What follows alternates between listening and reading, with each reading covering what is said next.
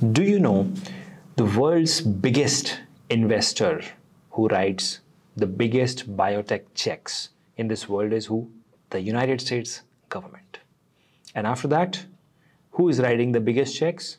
Well, the biotech industry in the United States and Europe. Now, these companies are thriving on technology and patents.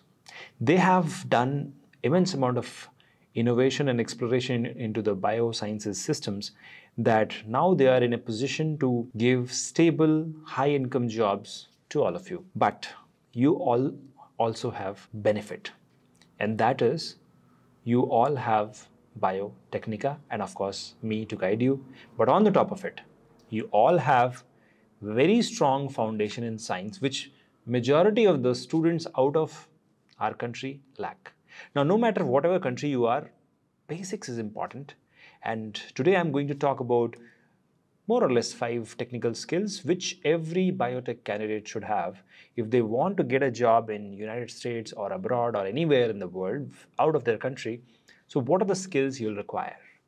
Now, the first technical skill which is very, very important for you is molecular biology. Molecular biology techniques are needed in every scenario. But the moment I say molecular biology, it becomes PCR, DNA sequencing, gene expression analysis, genetic engineering, and whatnot. Molecular biology techniques are most in demand, but recently we did a survey and we found out that majority of the students lack this skill.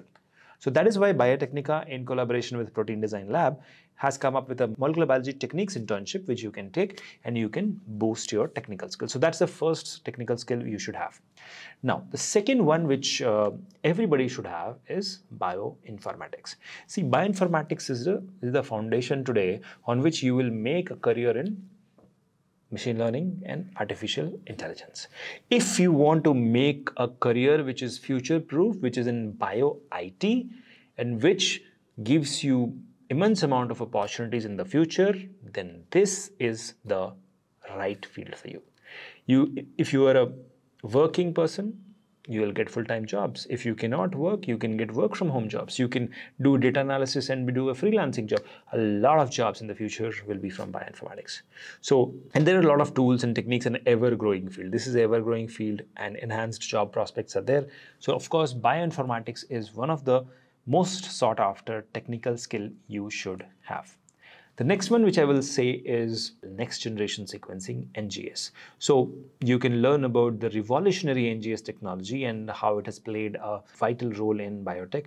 You can learn the NGS hands-on at Biotechnica, and you can pursue a lot of research and development in biotech using NGS. Obviously, NGS leads to a lot of data interpretation, data analysis, which you will have to learn after the experiments are done. So this is another third technical skill which you should have if you want to get into the market abroad.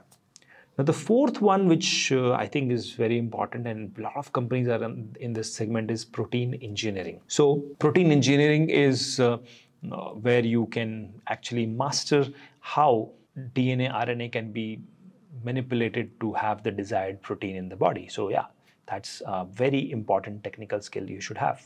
Now, the fifth one I would say is analytical instrumentation. So there are a lot of analytical instruments which you can go for. Now, apart from that, if you ask me, cell culture and tissue engineering is also, if that is your area of interest, you can always get into. Bioprocess engineering is also one domain where you can get in apart from protein engineering. So you can learn how the bioprocesses are developed, how it is scaled up, and what are the crucial components of a bioprocess engineering and its core principles, fermentation techniques, and bioreactor operations. All of this you should know. So I think I told you around 6 or 7 crucial technical skills.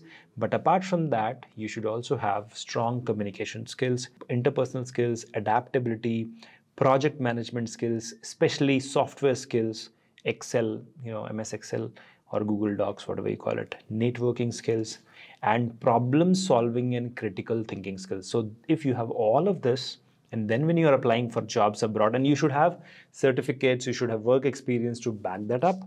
And then when you apply for a job abroad, your chances of selection is higher.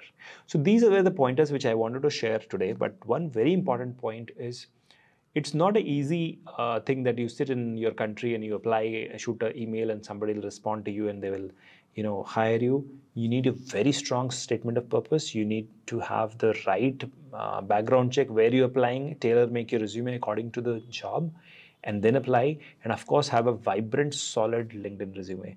That's how you can get a six-figure US dollar salary while you work abroad, and of course bring a lot of forex to India. Well, jokes apart, thank you so much for watching this video, and let me know in the comment section if you have any questions or queries. I'll definitely try to help you. Thank you so much. See you soon in the next one. Till then, keep shining. Bye-bye.